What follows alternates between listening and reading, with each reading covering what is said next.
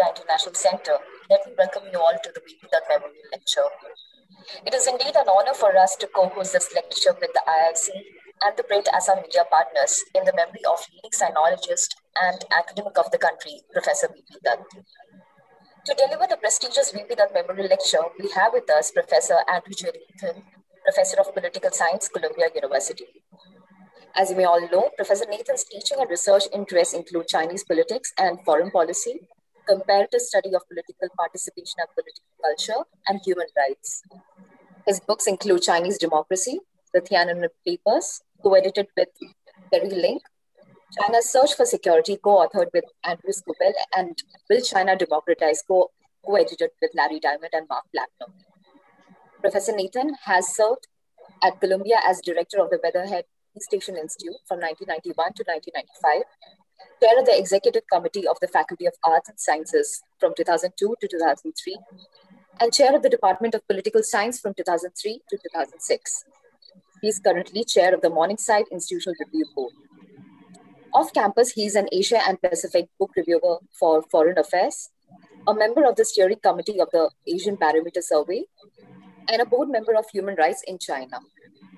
Professor Nathan is a former member of the boards of the National Endowment for Democracy, Freedom House, and Human Rights Watch. This evening, Professor Nathan will be speaking on the topic, Biden's China Policy, Old Wine in New Bottles.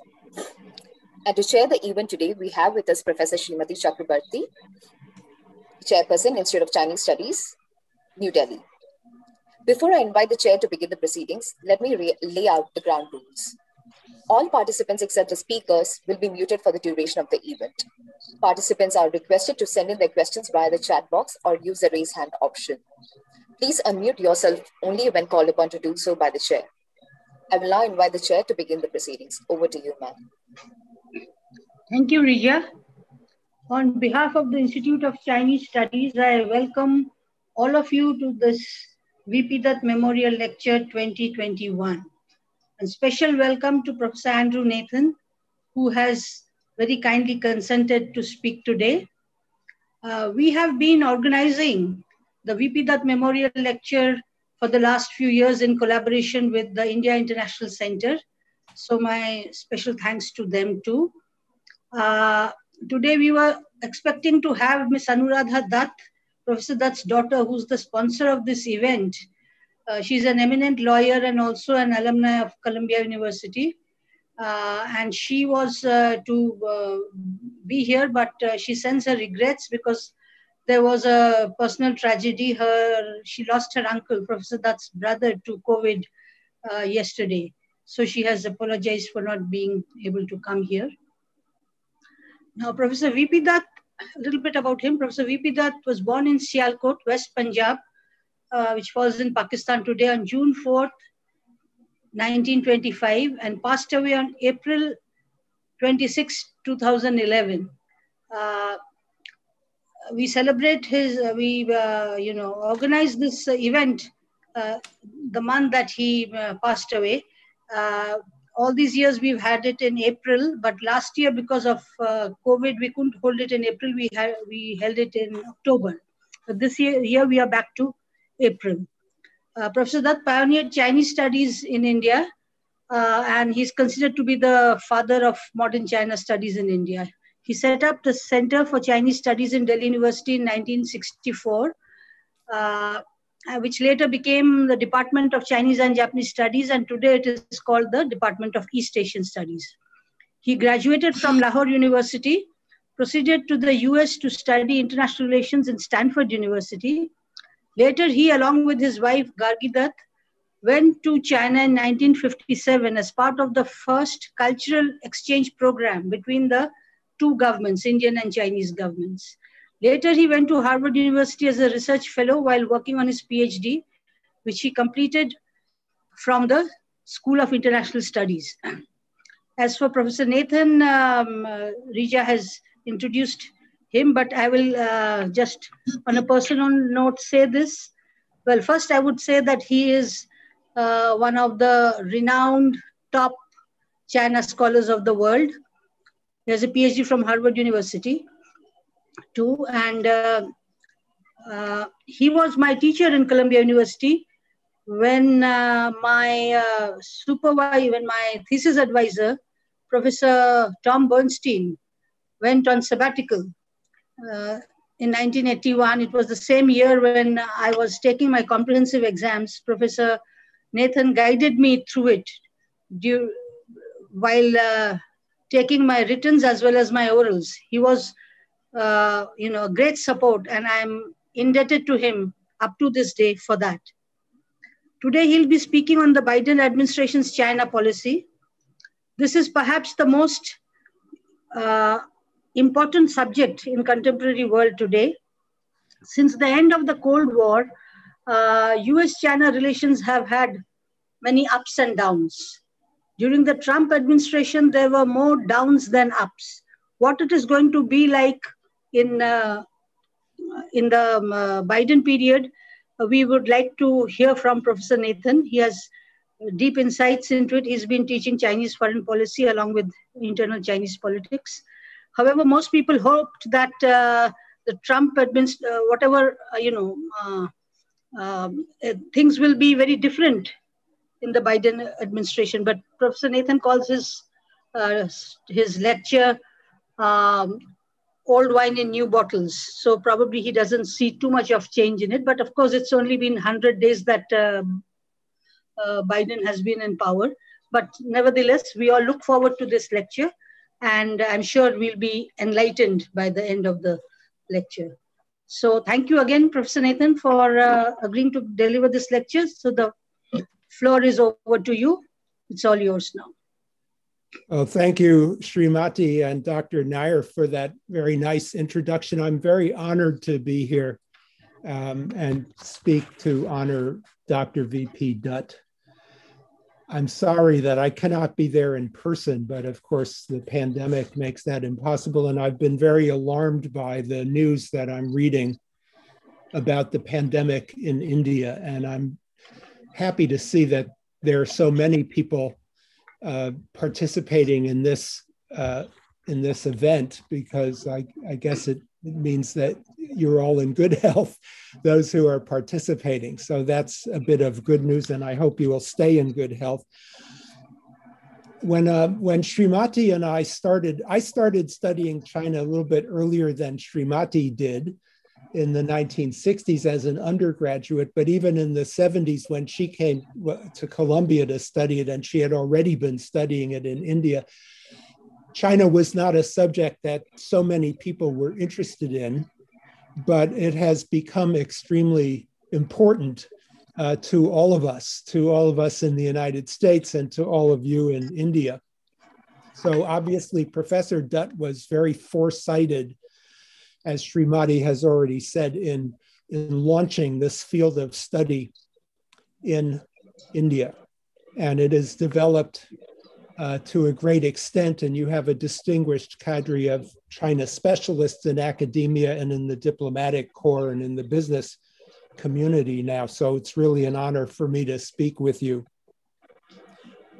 My topic today has a question mark after it. At least that's what I had sent over for the announcement, Biden's China policy, old wine in new bottles, question mark, because I'm not saying that there's nothing new.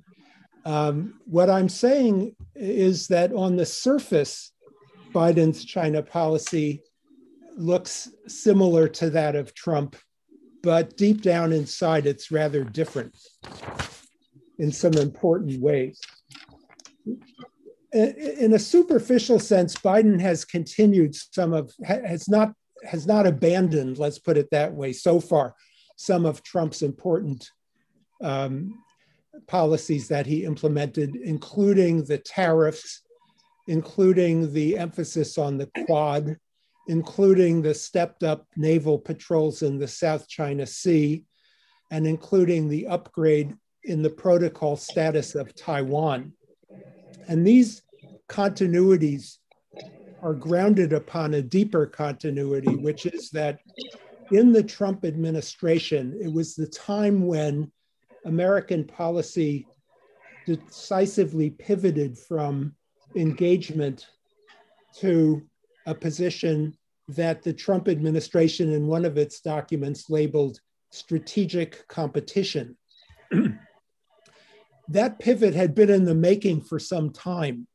People had been, of course, noticing the so-called rise of China, especially since the 1990s, the tremendous growth in the Chinese economy, the tremendous increase in the sophistication of Chinese technology, the steady double-digit growth in most years of the Chinese defense budget, and the creation by China gradually of a bigger and bigger navy in particular. But the debate had been ongoing for some time when, as to what this really meant. And under Deng Xiaoping and under Jiang Zemin and Hu Jintao, the Chinese government continued to project an image of, relative modesty and cooperation. With the rise of Xi Jinping, the more assertive Chinese foreign policy and military policy became evident.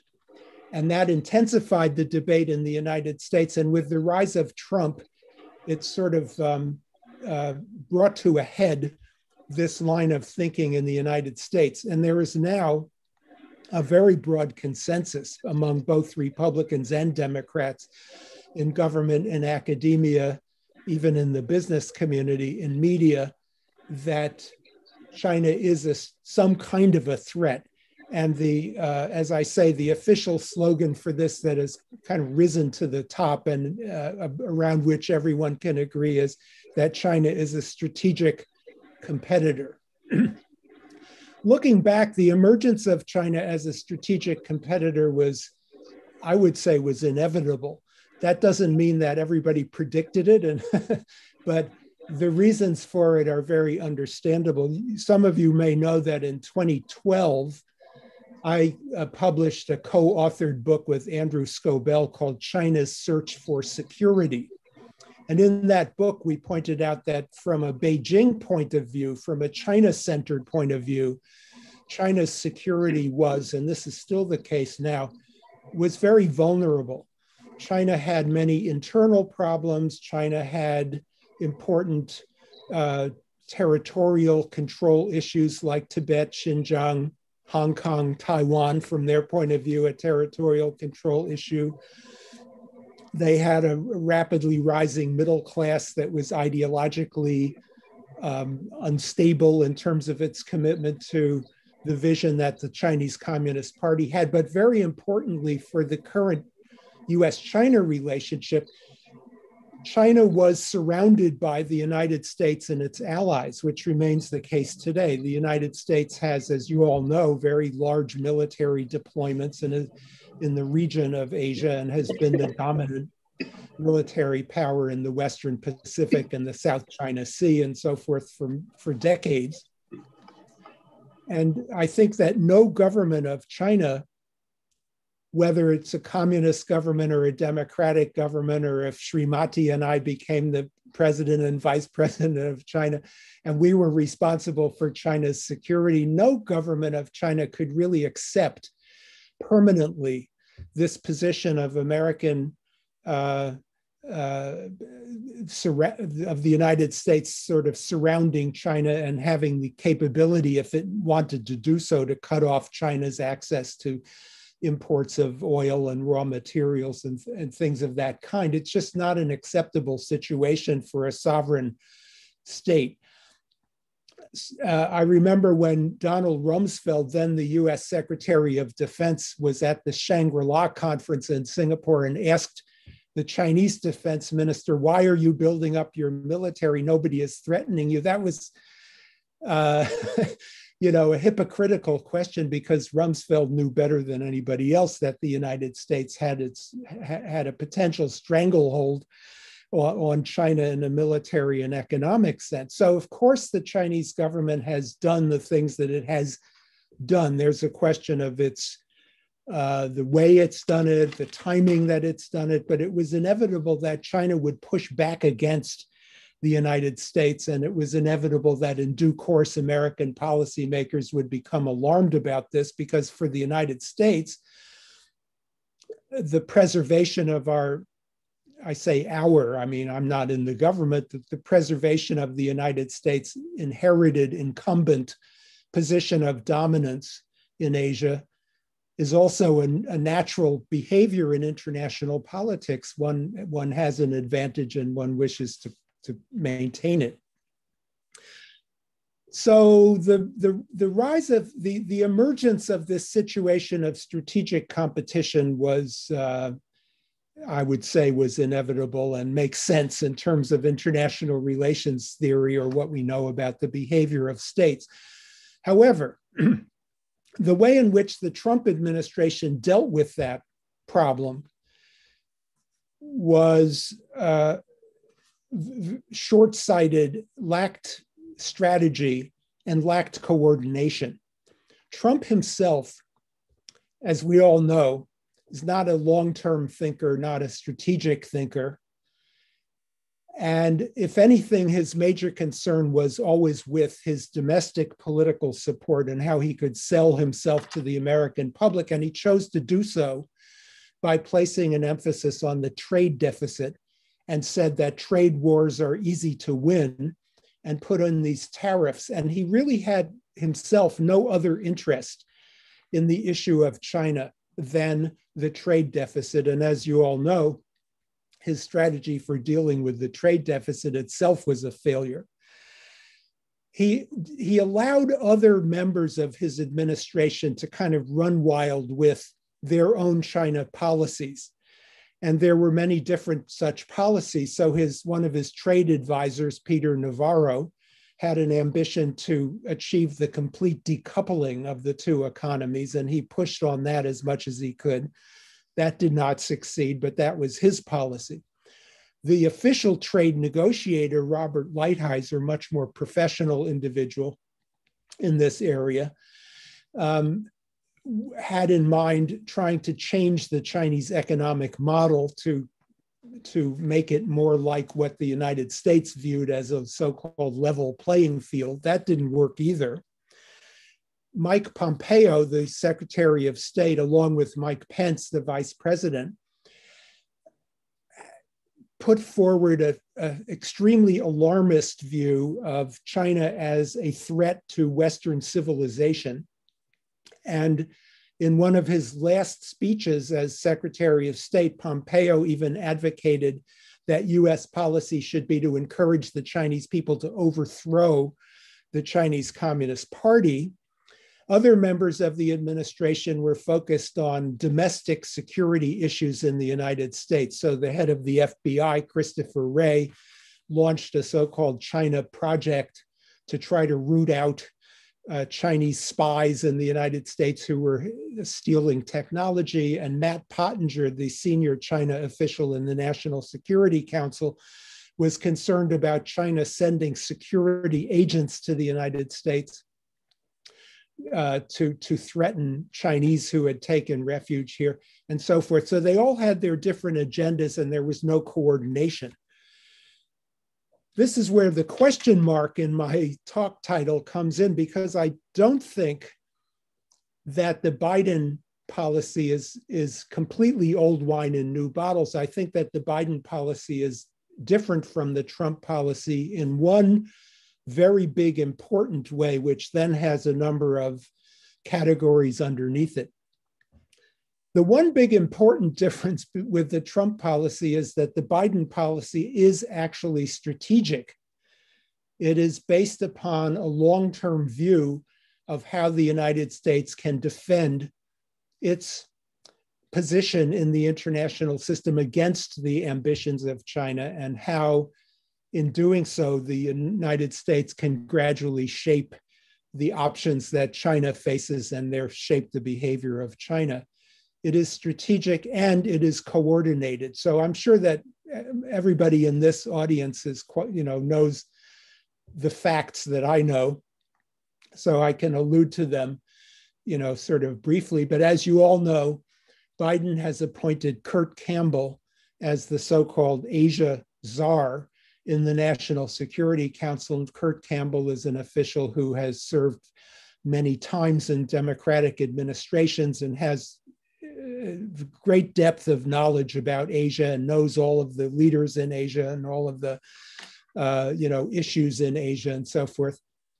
And he is in charge of coordinating it. And Biden has hired a lot of other China experts throughout the administration, others in the National Security Council, others in the State Department, the Defense Department, the Office of the Trade Representative, and so on and so forth. So they're all very sophisticated, and Campbell will be coordinating their activity. What is this strategy that the Biden administration has begun to show us in managing the China relationship?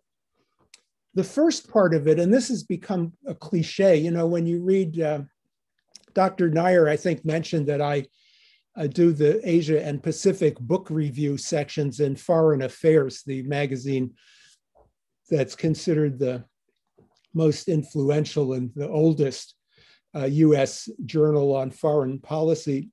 And so I read I write the Asia Pacific book reviews, but I read the whole magazine, of course. And it used to be that every third issue would have an article on China. And now just about every article that's in Foreign Affairs will, even if it's about health, if it's about technology, if it's about Russia, if it's about the Middle East, will have a number of paragraphs at least on China, because China is now everywhere. And what has become a cliche in these articles is the final paragraph that says, our China policy needs to start at home in the United States, fixing what's wrong with the United States. And yes, that is item number one of Biden's China policy, is to start at home. To take this word competition and the phrase strategic competition literally and say, okay, if we're competing, we have to compete. I think the idea that we will change China in either by making China more friendly to us or by somehow destroying, preventing the rise of China and pushing China back down, those ideas are gone from Biden's policy. They haven't disappeared from the public discourse, but they're marginalized in the public discourse because neither of those concepts really makes any sense, I must say. But we have to accept China as it is. China may change. China is bound to change. We're all bound to change as time goes by in one way or another, but it's not going to be done by us. And it may not be, probably won't be the changes that we would prefer. So therefore, competition has to start from home. This is actually convenient for Biden because Biden's first priority really is at home. I mean, his domestic policy is not really driven by China. It is driven by his progressive agenda, by his concern to restore the middle class, to restore the economy, and so on and so forth. But China becomes very convenient as a motivator for this domestic policy. So as you know, Biden ran on the platform of Build Back Better. And then having become president, gave this speech where he said, if we're going to compete with China, we have to show that democracy really works. So it's kind of like Sputnik. I'm old enough to remember when the Russians launched Sputnik and when the President Kennedy then said, we have to compete. It's a convenient reason to try to persuade the public and the Republicans and others that the federal government needs to be active and take a lead and spend money. But it's not just an excuse, it actually is a strategy for dealing with China, because if the United States doesn't have an attractive model, doesn't have the money to build up its defense, doesn't have the money to compete with China's Belt and Road Initiative and so forth, then China will win, whatever winning means, which is a debatable question. The second element of the Biden-China strategy, and it's very, very different from Trump's strategy, is to work with allies and partners. You saw Japanese Prime Minister Suga visit the White House recently and meet with Biden. The Japanese alliance is extremely important, of course, for the United States position in East Asia. People like Kurt Campbell have worked on that alliance for years and years. It's an alliance that has plenty of problems in it, but which is essential to the success of U.S.-China policy. That's where it makes sense that Biden inherits the Quad and looks to a country like India for whatever cooperation India would be able and willing to offer in offering the world, as it were, alternatives to Chinese influence. Biden is cultivating the European partners, trying to put credibility back in NATO. Biden is re-entering the World Health Organization, re-entering the Kyoto Climate Accord, re-entering the Iran deal, will re-entering or becoming engaged again in the United Nations Human Rights Council and in the United Nations in general, with a very good new UN ambassador, Linda Greenfield Thomas. He hasn't said so yet, but I think he may re-enter what used to be called the Trans-Pacific Partnership. So the idea is that the second strategic idea is that the big alliance network of the United States is a huge asset that we have that China does not have.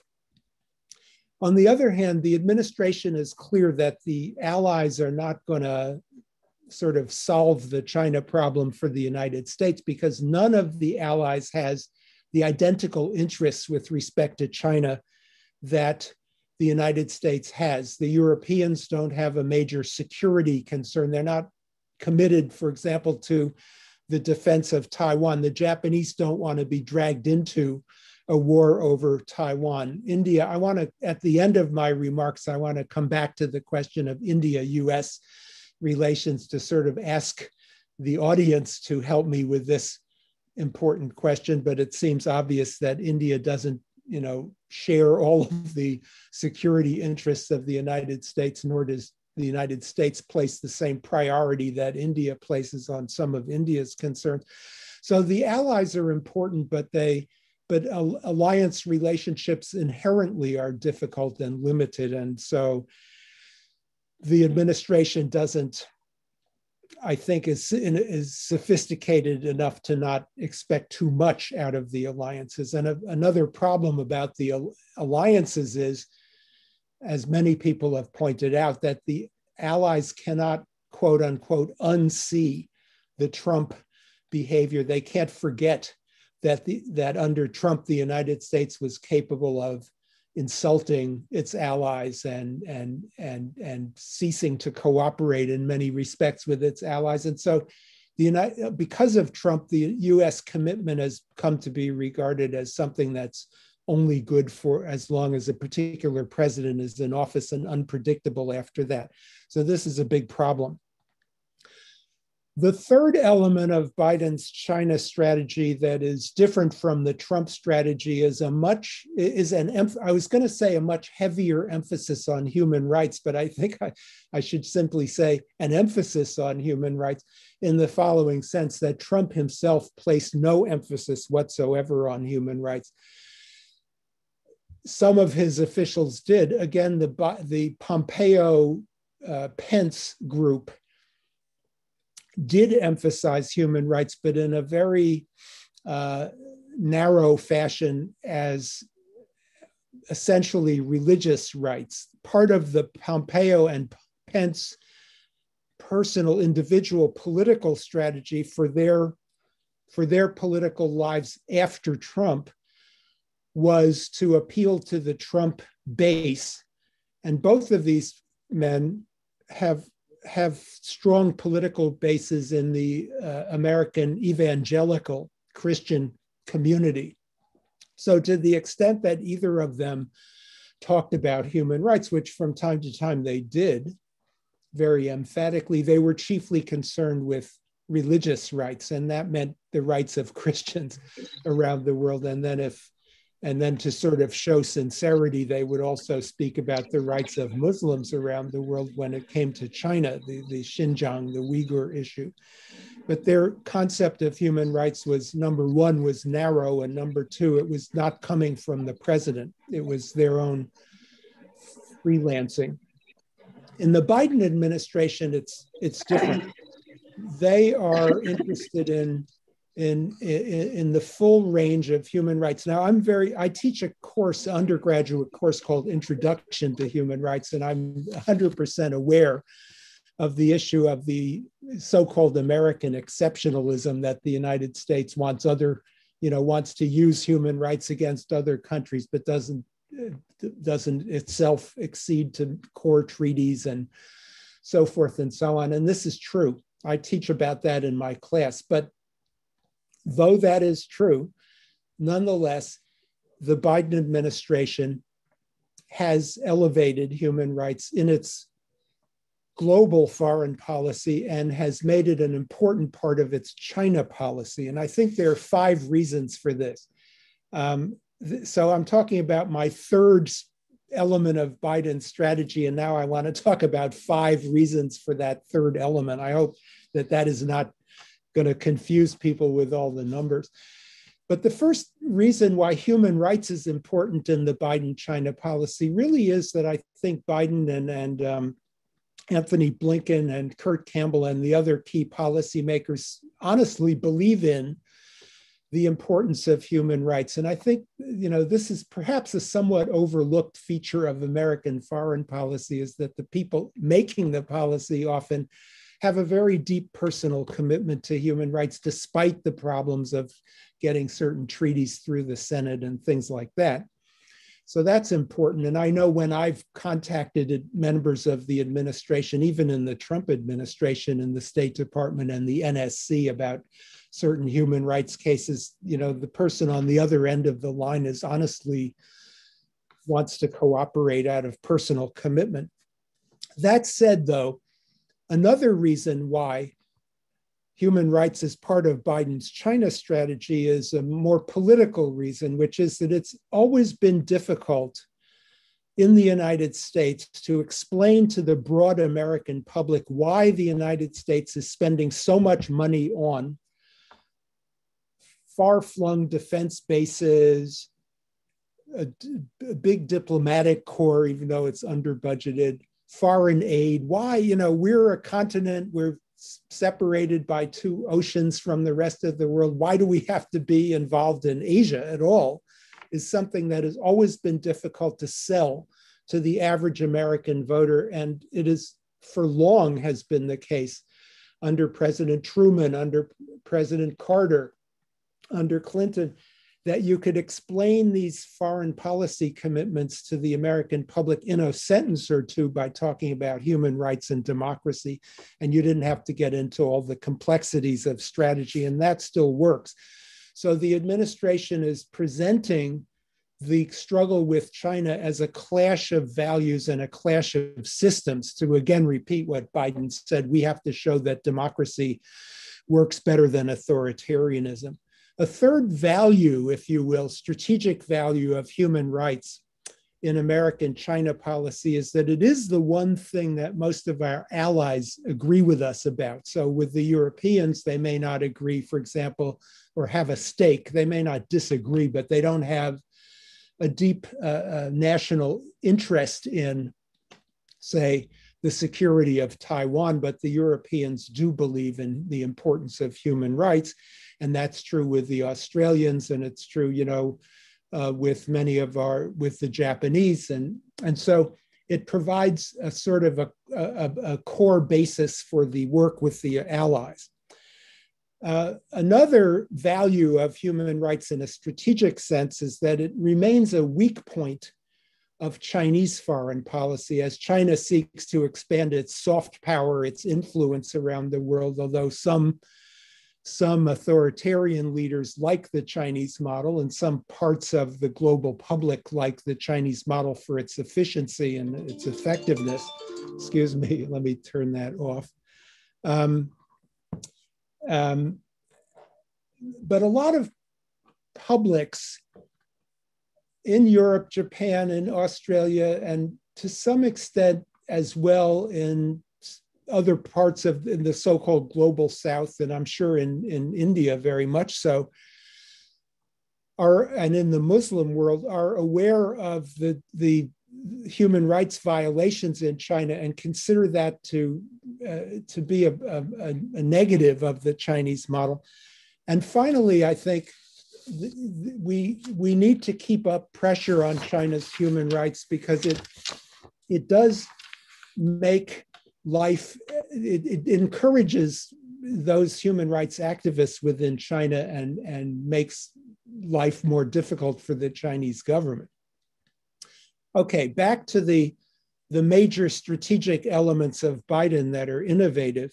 The fourth innovative one that's different from the Trump administration is a search for areas of cooperation with China. So the Biden administration does not interpret strategic competition as 100%, as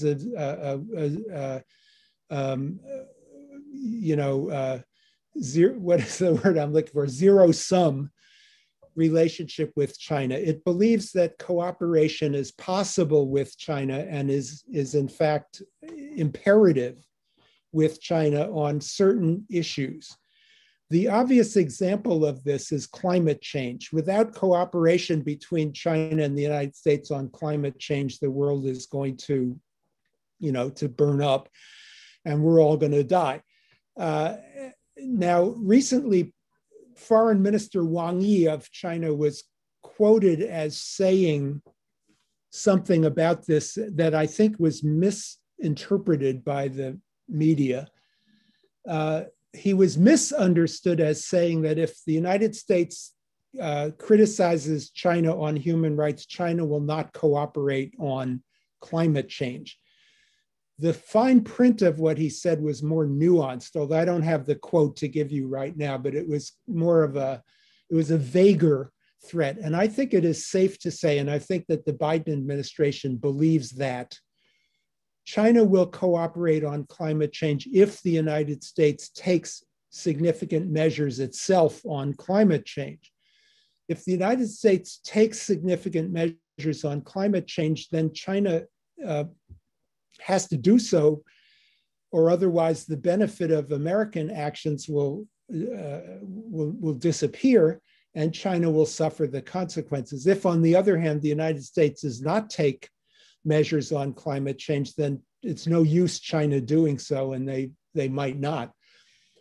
But in other words, it's kind of, China has to do it if the United States does it for their own, absolutely for their own interest. The other big area, and the trip of John Kerry to China last week shows that this is the Biden administration policy, and in my impression, shows that that policy is going to work with respect to climate change. The other big area of mandatory cooperation is with respect to global health. And then there are other areas of cooperation that are very, very desirable and not mandatory: global infrastructure, the Iran problem, the North Korea problem. There's a lot of potential for cooperation where interests overlap, and the Biden administration strategy is to pursue those areas, to pursue those potentials. Now, cooperation, sitting in in New Jersey, being a university professor, it's easy for me to talk about cooperation in very broad terms, but I would like to point out to everybody, and I'm sure that you, have thought of this already, that when one gets down into the details of cooperation, it becomes much more difficult. It's not easy at all, because there is always the question, if we embark on a cooperative program with respect, for example, to climate change, who will benefit more from the projects that are undertaken? So, for example, in the area of climate change, there's the question of who's going to control the new technologies that are needed to ameliorate climate change. We saw that struggle play out in the solar panel business, where there was a big struggle between the Chinese, the Europeans, and the Americans for who would control the solar panel business, and the Chinese won that struggle. So all of the new technologies, hydrogen powered vehicles, carbon recovery technology and so forth, whoever controls those technologies is going to make a lot of money and have a lot of influence in the 21st century. So you can cooperate, but as you cooperate, you're still competing. The same thing is true with global public health and with all of these other areas that cooperation has under it intense competition. There's also the question of the distribution of costs. Who's going to pay more for these cooperations? And there is the problem of distrust, which can never be ameliorated. I see some writing by people saying the two countries distrust each other and they should trust more. That's impossible. Distrust is built into international affairs. So cooperation is not an easy strategy to pursue, but it is part of the Biden-China strategy. The final element of the Biden-China strategy that I want to mention is what I'll call partial decoupling. As I said, some members of the Trump administration wanted to pursue complete or nearly complete decoupling, and that was Peter Navarro in particular, who had a lot of influence with the president. I don't know that Trump bought into that vision because he doesn't think long term, but he allowed Navarro to advocate for quite a few policies, including the trade war and including the ban on Huawei and other the effort to dissuade allies from using Huawei ZTE equipment and so forth that Navarro thought would be pushing toward decoupling. And there was also a faction in the Trump administration, the so-called Wall Street faction, Gary Cohn, who was for a time the economic advisor, and then he left the administration, Mnuchin, Trump's son-in-law, Kushner, who didn't want decoupling because they felt that the finance industry still could make a huge amount of money in China. So, and I think that that from a analytical point of view, full decoupling is not really feasible. It's not imaginable. It would be bringing back supply chains, for very complex supply chains from really all around the world to the United States, where they wouldn't be economically viable. This is a debate, but my view is that full decoupling was never possible. But partial decoupling, I think, has become inevitable. And that is the creation of at least two and maybe three, if you count into Europe as a third one, three independent cyber economies. Because of the crucial nature of 5G and all kinds of cyber infrastructure to the security of any nation. If you're using Chinese equipment, I don't know what equipment India is using. I should have looked that up, but it just occurs to me now that I should have looked it up.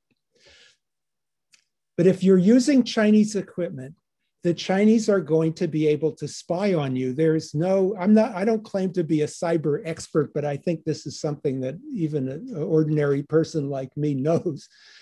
If you use Chinese equipment, the Chinese can spy on you and the Chinese can turn off your electricity and your water. If you use American equipment, the Americans can spy on you and can turn off your electric and water. And if you're using European equipment, the Europeans can do it. I just think that in the cyber domain, the defense is always behind. And we've seen so many examples of this. And the only way to be secure is to have your own system. And that in that area, I believe decoupling is going to occur. But in terms of many other big parts of the economy, decoupling will not occur. So I think that what I've just described is the Biden policy on economic relations. Now I'm coming close to out of time, but I want to have a couple more points to make. So that's my view of the Biden-China policy, and my answer to the question of, is it old wine in new bottles? It's not, it's really quite new compared to the Trump policy in its details, in its strategic details. Is the Biden policy gonna work? Is it a good policy? There is, of course, criticism of it. So there remains the criticism on the right from people like Pompeo, Pence, Newt Gingrich, Steve Bannon, and so forth, that China represents an existential threat to American civilization, and we have to really do everything to fight back. We can't cooperate. We've got to beef up military, political pressure, and have a so-called new Cold War. There is also a critique from, I would say, China doves. I wouldn't necessarily put them on the left, but China doves, who argue that China has legitimate security aspirations that should be acceptable to the United States. The US should find a graceful way to abandon Taiwan. It should not go so hard on human rights, and it should try to negotiate a kind of a new G2 global condominium. The Biden administration policy is in between these two extremes. And I think the Biden administration policy makes sense. I do not think China is an existential threat to Western civilization. It doesn't have an ideological program like the old Soviet Union had for the whole world. It doesn't have an alternative view of the world order. It wants more influence in the world order. It's not militarily expansionist in the sense that Taiwan is something that China has always claimed, and which I think under international law it has a good claim to. And beyond Taiwan, it's not planning to invade or doesn't have launch a claim against anybody. And the same thing about the two Indian territorial disputes with China is that I don't see these as aggression in the sense that they are longstanding claims that have some kind of legal, I'm not trying to take sides on it, but it seems to me they're sort of legacy claims rather than representing an expansionist ambition. And thank God, I think the Chinese leaders are realists and they are not adventurists. They're not crazy, they're not Hitler. And they will respond in a rational manner to American policy. If American policy is effective, then Chinese policy will adjust. On the other hand, there are some very, very hard issues between the two sides, and the most important of these is Taiwan. The Taiwan situation is very, very dangerous. It's hard for Americans to, I think for most Americans to really understand why Taiwan is so important. Why is it important to China? Why don't the Chinese just let the Taiwanese have what they want? And why is it important to the United States? It's very far away and it's relatively small and it's in China's natural sphere of influence. But the fact is that Taiwan is very, very important to both sides for good strategic reasons, as well as for reasons of, in the Chinese case, there are nationalism reasons. In the American case, democracy reasons. But there are also very hard material strategic reasons why Taiwan is important to both sides. China will, in my opinion, never give up. Even if Srimati and I become the government of China, we won't give up our ambition to control Taiwan, nor will the United States readily abandon Taiwan, which is so important to our credibility and to our position in Asia. So this is a dangerous situation. There's a new paper out from the Council on Foreign Relations by Robert Blackwell and Philip Zelikow about the Taiwan issue that says that the American military strategy for deterring a Chinese attack on Taiwan is no longer viable. I can explain why, and I agree with that. I can explain why that is if we have time in the discussion. And they recommend a very sophisticated, nuanced, largely political strategy. And the Pentagon is debating over different deployments and equipment. The Taiwan problem is a big problem. So I come out with a sort of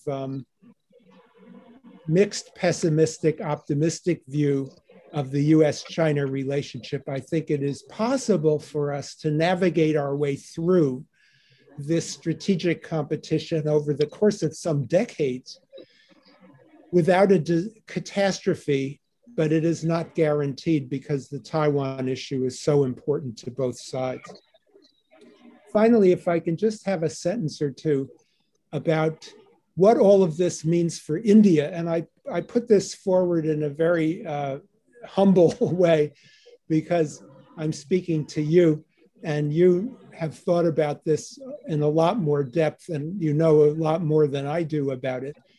But when I think about it from a sort of simple point of view of what are India's most important strategic concerns, and what are the United States' most important strategic concerns? In the case of India, I would say, and here I'm talking about not about domestic security for the moment, then it's going to be Pakistan, it's going to be Chinese influence in Pakistan, Nepal, Sri Lanka, Bangladesh, it's going to be Tibet, and so forth. And none of these things is a primary security concern for the United States. Of course, the United States is aware of it, but it's not at the top of the list. And in the case of the United States, the primary concerns as regards China have to do with Japan, North Korea, Taiwan, the South China Sea, which are issues in which India has an interest, but not a primary security interest. The chief area where very important security interests overlap between the two countries is the Indian Ocean and whether the Chinese Navy will become a big factor in the Indian Ocean. I think there's room, and we've seen some room for cooperation there, but I think my conclusion is a very conventional one here, which is that the prospects for India-US cooperation around the China issue are quite limited. They do exist, they are important and valuable to both sides, but they're quite limited. I put that out there as a question really to ask for your feedback. So let me stop there. I'm a little bit over my assigned amount of time, but not too far over. And I really look forward to questions and comments and discussion. Thank you very much, Professor Nathan, for a very fascinating and absorbing lecture. I don't have the capacity to make a good summary of this excellent lecture, but I'll just point out what you said in the beginning, and that is that on the surface, though it looks as though there is not much difference between the Trump and the Biden administration, but deep inside there are differences, which you pointed out. And you said that policy is strategic according to the Biden administration, and there is a unanimity in the United States that China is a threat and a strategic competitor. And things like human rights is an important issue. Now, I will not keep the audience away from their questions and answers, questions that they have for you, questions and comments. So Rija and Colonel Venkat will probably help me and Samanvai in this, because I saw many questions in the chat box and some hands raised. So how do I start? I'm not very sure, but can Rija and Samanvai or Colonel Venkat just help me in this? The question answer session will be for half an hour.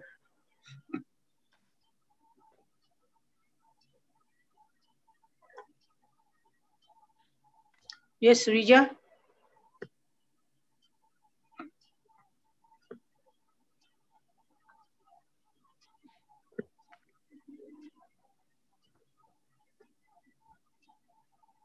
Rija, are you there? Would you like me to look at the chat and If you can, yeah. Okay, I have to squinch down to look. One second, I can just read out a question. There was a question from General Yeah, please, Samanvai, that if he understands your statement correctly, you said that President Trump considered human rights issues a lower priority than his colleagues. Then how do you explain the laws that he got passed relating to Tibet, Xinjiang, and also his reactions to China's moves in Hong Kong? So this is a question by General Narasimhan. How you say Trump's laws about what? Could you say that again?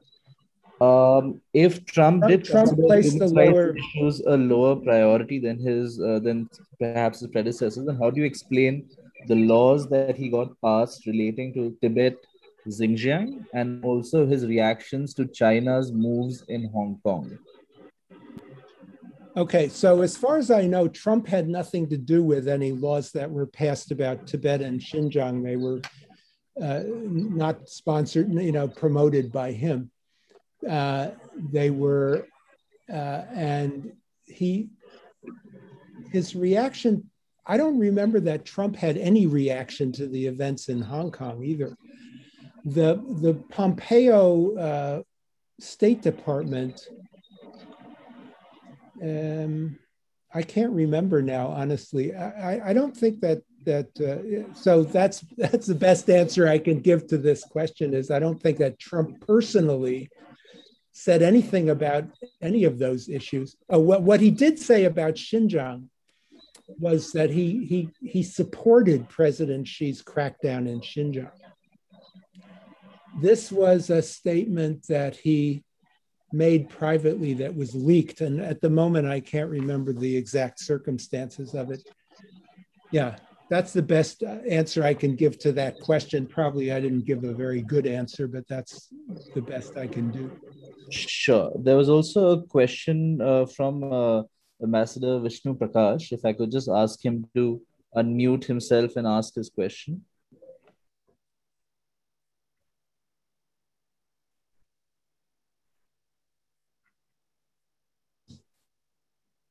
Ambassador, would you like to ask?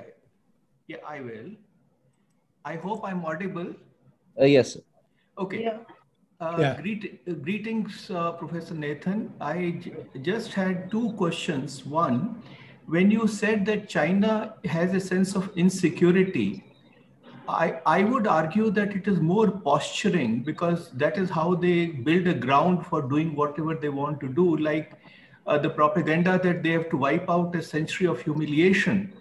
Because for developing countries, including India, I mean, we have 200 years of colonial rule. So every country that way has a century or 2 centuries of humiliation, but you don't go about fighting with other countries. That is one. On Taiwan, I think that is the acid test for the US, because US is seen as the net security provider and the US has security treaties with a number of countries. And if Taiwan is let down, and if China is allowed to use force against Taiwan and get away with that, I think that will greatly impact on US standing in the Indo-Pacific region. Would appreciate your comments. Thank you. Yeah, on that second point, I agree with you. And when I try to explain to students, why is the US so committed to Taiwan? It's 10,000 miles away and so on. That is the primary reason. If you can imagine, if the US doesn't have a treaty commitment to Taiwan, but it has this Taiwan Relations Act and the whole history that gives, is a de facto, as you said, commitment to the defense of Taiwan.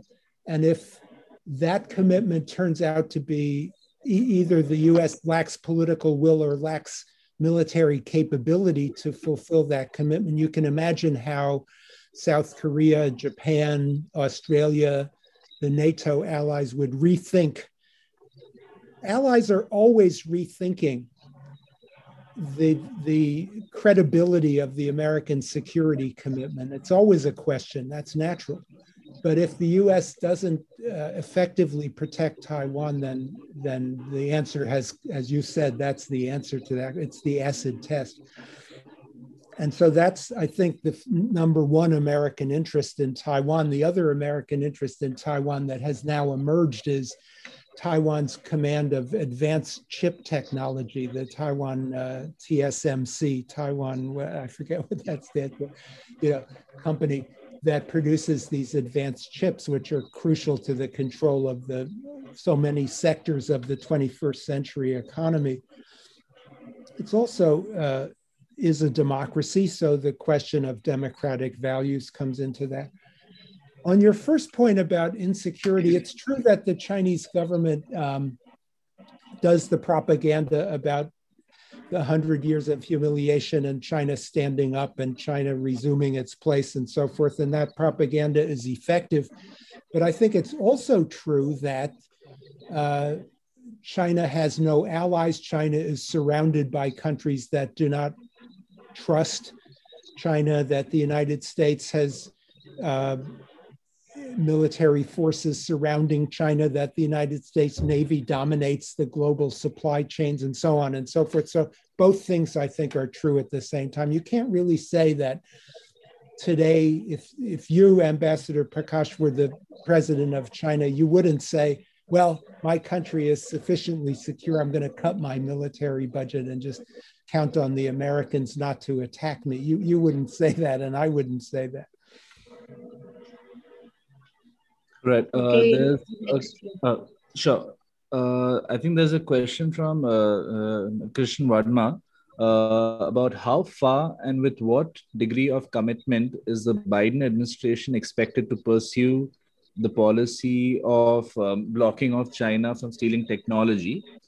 Is strengthening the Quad an effective way forward, and how? So this question of China stealing technology is very important because it has both military and economic implications. The military implication is just building on what I was just saying with Ambassador Prakash, that we have to find a way to effectively deter a Chinese attack.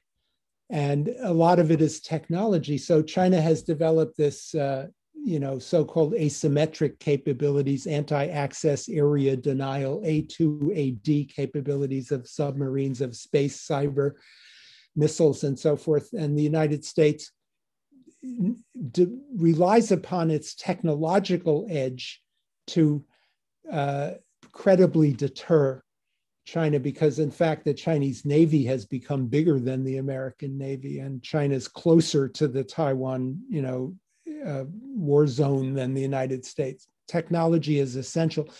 It is also essential to the prosperity of the economy, not just military technology, but new biotech. I'm not a big tech guy, but new technology and in biological engineering, new technology and autonomous vehicles and so forth. Whoever controls these technologies is going to make a lot of money and be more prosperous.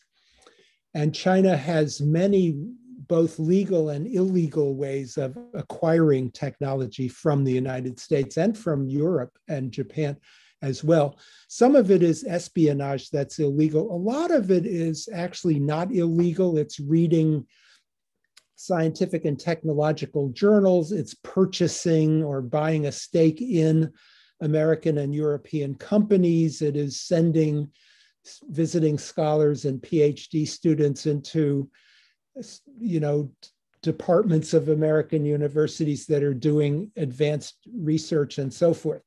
So yes, the Biden administration, the Trump administration, not Trump himself, but Christopher Wray, the FBI guy, and some members of Congress as well, and the intelligence community have been very, very concerned about this, and that concern has continued. Now, the hard part of the question that was asked is, what can we do about it? And that's really, really tough. So, for example, the idea that, okay, let's not let any Chinese students and scholars come and study in American physics or engineering or chem departments would be just self-destructive. We shouldn't do that. But how to know which things to, which programs to allow to be open and which ones have to be closed, very tough. Do you cut off academic cooperation? One thing they are doing, the Congress is going to pass a law to make it more difficult to put more federal scrutiny into Chinese investments in high-tech firms in the United States, and the Europeans are also doing that. So this is not an easy problem to solve at all. And I'm not the one with sort of an original answer to it, but I know that the government is working on it. And this is an element of continuity, but between Trump and Biden, it's a consensus point. Thank you. There's a question from Rushali Saha. Can we expect a return to the Obama-era pivot strategy under the Biden presidency, given his close involvement in formulating the same under President Obama? Yes, well, yes, not with that name anymore, right? But insofar as the pivot strategy had the element of working more with allies, for example, putting more pressure on Japan to cooperate with the United States in planning for a Taiwan contingency, and had the element as well of increasing US military deployments in Asia. Those two parts of the pivot strategy are continuing, but the name of it has not been revived. The pivot strategy, and a third element of the pivot strategy was a more intense diplomatic engagement with, for example, with ASEAN. And we haven't seen that yet in the Biden administration. But, Kurt Campbell, who's the Asia czar for Biden, was really the designer of the details of the pivot strategy. So I think the same elements of strategy are there. In the Biden administration, it wasn't very successful, especially the military part of it was really not much. And you see Biden announcing the end of the war in Afghanistan. And I think that's part of what many have long advocated, which is that the United States needs to take its military budget and personnel and put them where the real security issue. Let me restate that, Afghanistan is a real security issue, but to put our assets in the place that's most important. And there are many important areas, including Europe, and we have to deter Russian aggression in Europe. But I think the Biden administration views Asia as the number one security concern for the United States.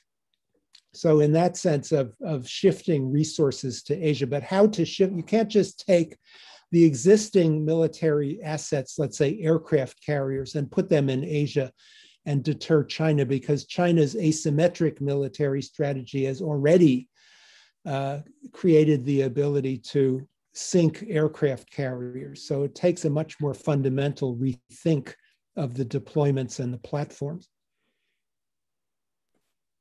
Thank you. I think I'd also like to call on our director, Ambassador Kanta. I believe he wants to present a question as well. Thank you, Professor Nathan, for that brilliant lecture of yours. No, I agree with you that Biden administration's China policy is significantly different from Trump administration's. My one question that I have, you talked about 100 days of Biden administration. Do you think administration's China policy has already taken concrete form, or is it still work in progress? Do you expect the policy to keep evolving as with passage of time? That's one. My second question is, you brought out the two aspects of Biden administration's China policy. One, in sense of continuity, treating China as a strategic competitor. But Biden, at the same time, is looking at China, cooperation with China in certain critical areas like climate change or provision of global public goods as an imperative. How these two aspects will sort of interface with each other? To what extent the Biden administration is prepared to moderate its strategic competition with China to accommodate the imperative of cooperation? A third question, if you permit me, if this is in fact you mentioned in passing and you promised to elaborate on it further during discussion stage, you rightly brought out that Taiwan is a very big factor in US-China relations. You seem to suggest that the US ability to defend Taiwan is somewhat doubtful. Can you please elaborate on it? Yeah. So on your first question, I think the Biden China policy is already clear. I mean, of course I could be wrong, but my assessment is these 5 elements that I described are the direction. It didn't require, his China people throughout the government didn't have to start studying China when they came into office, nor did he. Right? They're all very, very experienced and they knew what they wanted to do and they've started to do it. So I think the strategy that I've outlined is going to continue. And of course, as it continues, it will either succeed or fail in some respects and so on. And there would be adjustments. But at the level that I'm describing it, I don't expect, a change of direction. That's in your first question. On your second question, the Chinese diplomatic strategy has always been the one that you suggested, which is, I'll cooperate with you if you stop criticizing me. It's interesting how incredibly sensitive they are to human rights criticisms. They could just say, go ahead, criticize. And, if you criticize the United States, for example, for human rights, and you would be absolutely justified in doing so, and the Chinese do it, criticize the United States for our, racism policies and our bad policies toward the poor and all those kinds of things. The US doesn't care, doesn't listen. But the Chinese government is hugely sensitive to these criticisms coming from overseas, which is kind of a puzzle. It suggests that they feel they know something we don't know about how vulnerable they are to domestic opposition. Anyway, be that as it may, they have always suggested, you play nice with us and we'll play nice with you. I don't think that the Biden administration is going to fall for that. I think the Biden administration policy is, look, human rights is an interest of ours. We're going to articulate that. We're not going to send the Marines to overthrow you, but we're going to say what we want to say. It's important to us. And on your part, China's part, we expect that you will, and this is a good thing about the Chinese government, as I said before, is that I think we can expect the Chinese government to pursue their own interests in a very rational manner because they're disciplined and they're thoughtful and smart.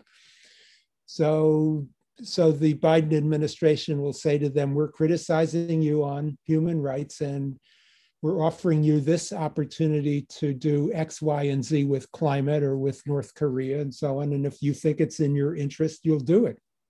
So my answer to your question is, no, I don't think the Biden administration will fall into the trap of moderating the competitive. And remember, the number one part of the competition strategy is build back better in the United States, which is something that China won't ask us to give up. On Taiwan, the old American strategy for defending Taiwan was based upon sending aircraft carriers into the battle space and using the planes on these aircraft carriers to frustrate a Chinese invasion of Taiwan. I mean, of course, it's far, far more complicated than that, but that was the guts of the strategy. And now China's capabilities are untested, of course, but the Pentagon believes that they have the capability to sink an aircraft carrier with submarines or with missiles, as well as to hit American bases, Guam, Okinawa, Yokosuka, if they want to, with missiles. And that will potentially prevent the United States. So it's a question of political will, right? Which is kind of weak because there is this debate in the United States with some influential people saying, let's give up Taiwan. So if the Joint Chiefs of Staff come into the White House and tell the president that the Chinese are launching an invasion and we can send aircraft carriers, but those aircraft carriers might be sunk and the aircraft carrier has 7,000 personnel on it, it's an intolerable, it's not a good choice to present to the president. So the Pentagon has tried to suggest to Taiwan that there should be a sort of a poison pill strategy, that Taiwan should build up its own asymmetric capabilities and make itself so difficult to invade that the Chinese would be deterred from invading it. But nobody really believes that that would solve the problem. The United States needs a way to credibly deter, raise the price for China for an invasion attempt. And China has a lot of different potential strategies, embargo, subversion and so forth. But the, sort of main strategy is this idea of bombing Taiwan and then having an amphibious invasion, which they're prepared to do. They have the training for that kind of a thing. So that's what I meant. I haven't fully explained it because it's very complicated, and even my own understanding of it is only that of a civilian. But that's the big picture. Thank you very much. Yeah. Sure. I'd also like to call on Ambassador Saurabh Kumar. I believe he wants to ask a question. Thank you. Can you hear me? Yes. Yes. Yeah, thank you very much, Professor Nathan. I also enjoyed your talk and listening to your answers. But you won't mind if I make a question to you and a comment with it. See, you said that the Trump administration thought China to be an existential threat. You didn't think so to the US. So I'm sorry, Ambassador. Why I say that, please? But you also say that again. The Trump administration thought what? China was an existential threat to the US. Oh, yeah, yeah. But you didn't think so. But you also said that in the cyber area, there are three main players, and depending on whom a particular country goes with, it is vulnerable to that country attacking its basic infrastructure. So China, EU, or the US. So if that's not an existential threat, what is? The capacity, you have the technology, the capacity to do that. And it is expanding. You also have the capacity to supply it at a cheap price. So how do you say then that it is not an existential threat? And may I make my comment here? This is the question. You see, despite your very good talk, the overall impression we are left with is, you're saying a bit of this and a bit of that. The Trump administration, for whatever its reputation, took a clear view towards the end after the 4 speeches by the 4 leading officials of the Trump administration in June last year, took a clear position, creating what's called a moment of awareness about the Frankenstein kind of monster, that strategic indulgence by the US above all and by the West in general had led to post-71 under the Kissingerian framework. So this recognition that there had been an omission in perception above all, which led to gaps in policy. Now, there's no point denying it. We can't go back on that moment of awareness. We may handle it differently, and the Biden administration, like any other succeeding administration, would do it its own way.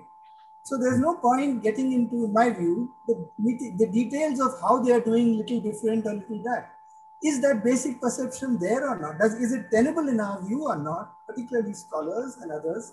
That is the question they have to address. Thank you very much. Oh, thank you. I accept your criticism that I'm saying a bit of this and a bit of that because I'm a great admirer of the Indian Foreign Service. I know that you guys cannot get away with saying a bit of this and a bit of that. You have to be very, very clear and strong, and you are. So I accept that criticism humbly. On the existential threat thing, what some people in and around Trump seem to believe, well, so you'll have rhetoric from people like Pompeo, Pence, Bannon, Gingrich, that the Chinese threaten our way of life or they threaten our civilization. And I think what they're saying is something like the Chinese are not white and they're not Christian. And and they're, yellow ants and things like this. They don't say it like that, but they're basically saying that if China takes over the world, we're going to lose our American way of life. That's what I was alluding to. Now, you're quite right that if China were to get control over our cyber infrastructure and make all of our cars and trucks crash and turn off the traffic lights and the water and stuff, that would be a very severe threat. And you could even call it an existential threat. But I don't think that there's any rational Chinese strategy for, like invading the United States and taking over the government of the United States and eliminating the autonomy of the United States, or even launching an unprovoked attack on our cyber infrastructure. But I agree, those are two separate things. And if you want to say that crashing our infrastructure is an existential threat, I can accept that. On your other question about the Trump breakthrough, I'm not one of the people who likes Trump, so it's very hard for me to give Trump much credit for anything, honestly speaking. But what I tried to argue is that the Trump administration happened to be the moment when a long-standing rethink of the China-US relationship culminated. So yes, you're right. It happened on his watch. As somebody said in the chat, it started with Obama, with the pivot. A lot of people contributed to it, but Trump did come in and dramatize this and sort of consolidate and crystallize the consensus. So you're right. It was a kind of breakthrough, and it is a permanent breakthrough. It has permanently changed American opinion, but not only American, so I mean, this same breakthrough has occurred in Australia and in Europe and perhaps in India. I think India has long been very suspicious of China. And I think maybe we have to give credit, if you will, to Xi Jinping. It's Xi Jinping's assertive, self-confident foreign policy that has caused a very widespread reaction, not only in the United States. Samanway, I think we have time to just squeeze in one question. We have to end it by, maybe 8:35 Indian time and 11:5 New York time. I'll just one last question. One last question from Varun Sharma. That do the events at Anchorage during the China-American diplomats meet demonstrate that China is going to be an aggressor? And does it mean that the Biden administration has to catch up and reorient its policy towards China? Basically, just the effects of the recent meet at Anchorage. So the two sides gave, tough public talks, and then we've heard, without seeing the transcript, that in the private talks they were more, pragmatic. I wouldn't say cooperative, but sort of talking about practical things. So the U.S. has come out of the box with this strategy that I described, which heavily includes the human rights component, and it's I think understandable, and we would expect the Chinese side to forcefully respond and articulate their own position. They have a strong position that certainly makes sense in its own way, that our human rights is our own business, Taiwan is our territory, the South China Sea is undeniably Chinese territory, and so on. They have their own position, and they're very articulate about it. I don't find that at all surprising. I don't expect the Chinese to sort of knuckle under to any of the American positions. It's going to continue to be a competitive and conflictual, I don't mean with armed conflict inevitable, but rhetorical conflict and diplomatic competition and conflict is going to continue. I think I said in my remarks for several decades, which is, a rough estimate. I don't think that either side is going to back down in any foreseeable future, and we're going to have tension. We're all going to live in an atmosphere of tension for a long, long time, but I hope it won't eventuate in a catastrophic conflict. Okay, maybe one more question. Someone where you can... Okay, because I was just going to say that perhaps you can maybe give the concluding remarks, because it's already 8:26. So in case you have any questions questions or comments to make, or any concluding remarks.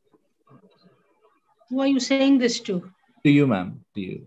Oh, no, of course I'll give the concluding remarks, but in case there are one or two more people who have any questions, we can allow them to ask. And I think we've gone through the questions. There are a variety of comments, so maybe you could just go ahead with the concluding remarks. Okay, why don't you read one of the comments at least?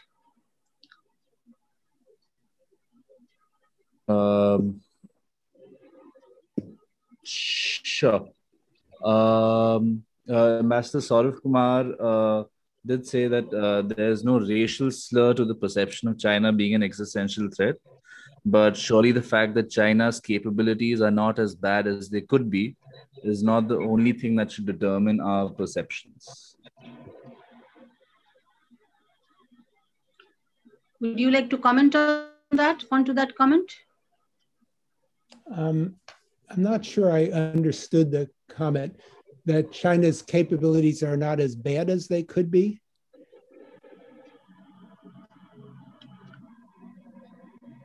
Yeah. Oh, Ambassador Kumar, was that your comment? Yes, please unmute Ambassador Saurav Kumar. Unmute him. Thank you. Thank you. Yes, please. That was in response to what you were saying, that, they are not able to do this. They are not able to influence the American way of life. So there are many things they can't do, and maybe some attributions on the US side don't hold water. But my main point was, see, both politically you can dispute whether they are an existential threat to the American way of life. That's a matter of perception. But via the technological route now, today, cyber, which you drew attention to yourself, they are, so to say, objectively an existential threat. The political thing is subjective. You can argue. I'm not sure if I would agree with you that they are not an existential threat. To the American way of life or to the world at large, the values question is not a minor question. So we should not shy away from it. That is the main point. In that context, I have to say this. Thank you. Mm-hmm. It's important to try to imagine what would be the worst case scenario. Important, but very, very difficult. let's say that the Biden administration is unsuccessful in building back better. I mean, let's say that the United States declines, quote unquote, that our economy doesn't recover, that our growth rate is very low, political polarization continues, allies don't trust us, the whole 9 yards, and the United States sort of fades out. It's still sitting here, but it no longer exercises much influence. China then, and let's say that at the same time that China's economy continues to grow and it holds together politically and it breaks through the mid-level income trap and all of those kinds of things and becomes the biggest economy, which it will become. Worst case scenario, then what happens? Well, in that case, China faces a world in which there's still, India is still there, Japan is still there, Russia, Europe, so then what will China's ambitions be in that scenario? So I'm just suggesting, I don't think I have an answer or time to answer this question, but I agree with you that it's important to think about the worst case scenario, but it doesn't necessarily mean that China will replicate the type of hegemony that the United States has exercised for a number of decades. It might not be in China's interests or within the capabilities of China to sort of replicate a unipolar system because there are a lot of other powers around. Now, is that existential threat or not? It would be it seems to me, chiefly an existential threat that the United States would impose upon itself in the scenario that I sketched, and not imposed upon us by China. Okay, I think that's all we have the time for. Once again, thank you very much, Professor Nathan, for the lecture and for answering the questions. Thanks to the audience for listening to this lecture and also for some of the very interesting questions and provocative questions that you have asked. We now come to the end of this year's VP Dutt Memorial Lecture. However, before I end this program, let me thank India International Center for partnering with us. And also, I want to show my deep appreciation to the junior staff of ICS, Rija Nair, Colonel Venkat, Adya, and Samanvay Huda for putting this together. They have done a great job. So thank you all once again, and special thanks again to Professor Nathan. We look forward to your articles for China Report. We'll be in touch through email. And well, to all of you, stay safe and bye-bye. Thank you to everyone.